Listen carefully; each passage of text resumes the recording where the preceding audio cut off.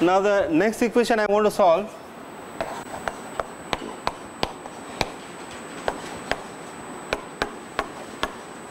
in fact is a wave equation, okay, but it's first order in time and first order in x. So it can be written as superposition of many waves. It has exact solution for I.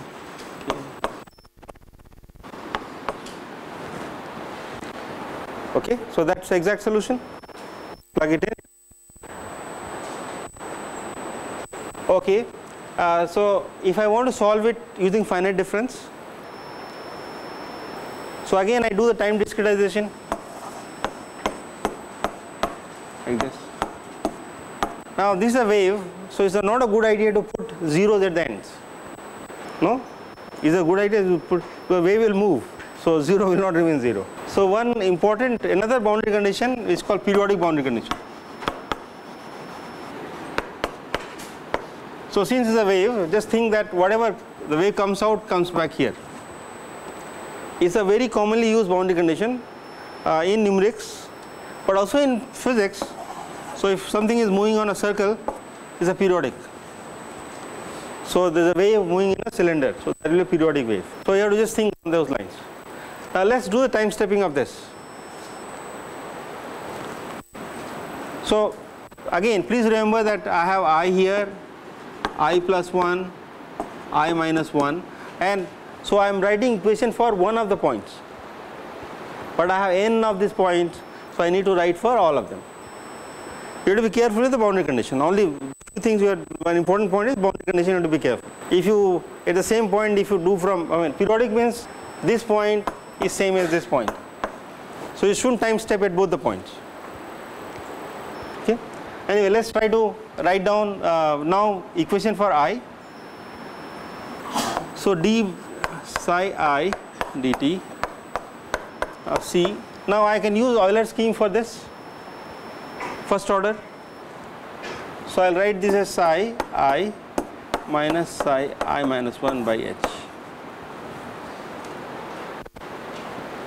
Okay. So or let's make a better accurate scheme, psi I plus 1 minus I 2h. Okay. So this central difference, so derivative at this point is psi I plus 1 minus I minus 1 by 2h. Happy? Now I time step. So psi I n plus 1 is psi I n minus c psi I plus 1 n minus psi I minus 1 n by 2h.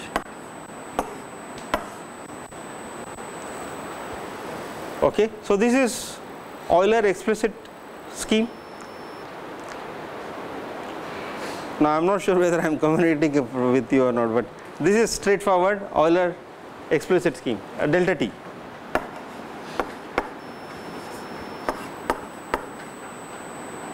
See delta t. Delta t has to be there. Okay. Now given time, given psi n, I can go to psi n plus 1 for every I. So that means I am got the values at next time step. Then next time step, I can go from t equal to 0 to t final. Now question is this scheme stable? Now stability you will find if you start solving it, you expect a wave, but you will not, wave will not come. Now it is very easy to check that this system is unstable. How do I check? I use the same idea. I try the function psi xt as ft dx. Now look for ft. Ft should not blow up, or ft should not go plus minus plus minus. If I plug it in, so I will get, so shall I write the answer instead of doing the algebra? So this part you can do it yourself, and what comes out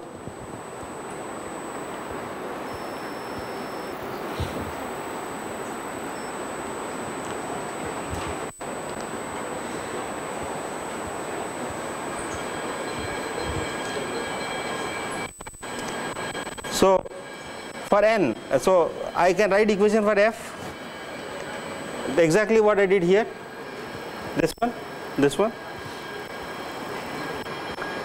So this equation comes out to be fn plus 1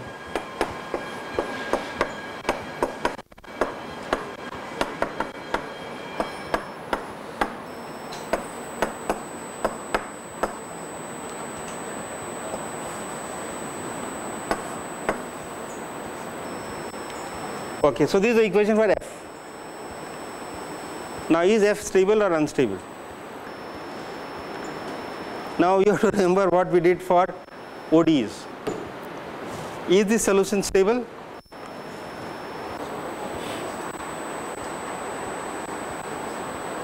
Yes or no? Yes? Yeah? Why not?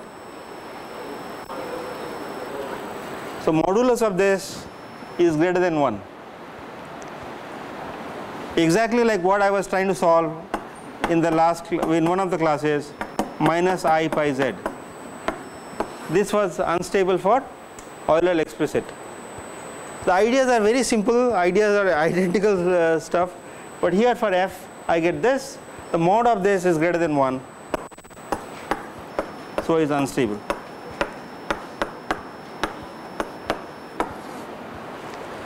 So you're expecting a sine wave, but it will, sine wave, but it will, the wave amplitude will keep growing. It's a moving wave, no, like moving wave, it will just keep growing. So numerical scheme is not giving you the correct result. So we need to try to find another scheme which overcomes this problem. Okay, so that I will tell you in the next class. So we will again focus on this equation. We will try to solve it so that at least I get stability. Stability is critical, otherwise your solution is not well behaved. And then we will try to solve a fluid equation. Okay.